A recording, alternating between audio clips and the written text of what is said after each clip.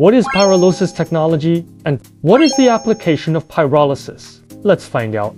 Pyrolysis is a thermal decomposition process. As shown in the video, a simple pyrolysis device has components like a feeding system, a heating furnace, cooling system, and pale gas purification system. This is due to the high heat, which causes chemical bonds to break. The organic material is broken down into gases, fuels, and some solid residues.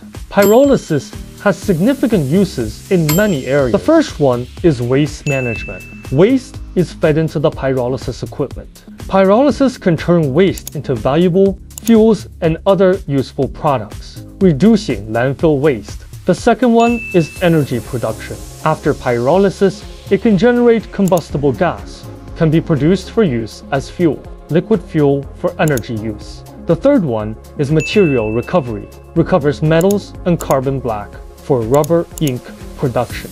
Pyrolysis technology is a versatile and important process with a wide range of applications. In the next video, we will introduce you to the working principle of pyrolysis technology. Please continue to pay attention.